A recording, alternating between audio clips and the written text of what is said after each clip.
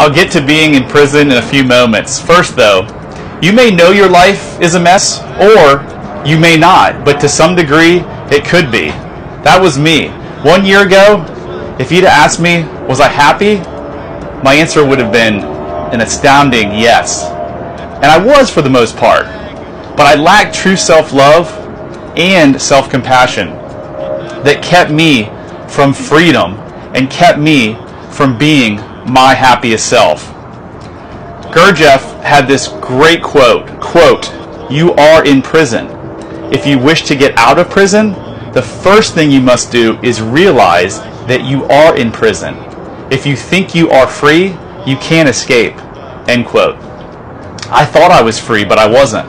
My false beliefs I had about not being enough kept me from being my authentic self 100% of the time. Are your false beliefs holding you back? If you're unsure, check out my video titled, "Do You Really Love Yourself?" Much love.